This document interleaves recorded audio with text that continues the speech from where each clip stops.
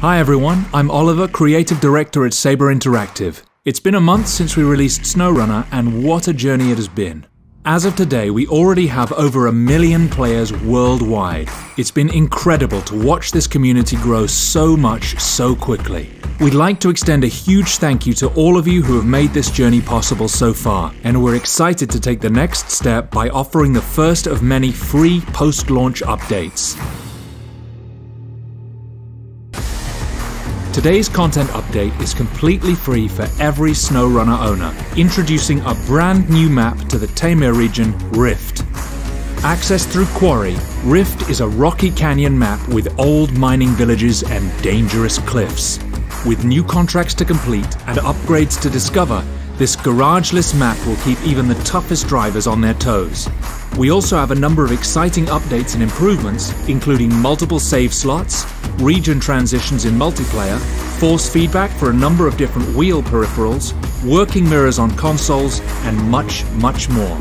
Stay tuned for more SnowRunner content over the next few months as we introduce Season 1 of SnowRunner's post-launch content. Good luck out there, runners. Hello everybody and welcome back to the Moldyworm Gaming channel. My name is Moldyworm4975 and I wanted to just bring you this really short trailer video. Keep bringing little trailer videos out like this.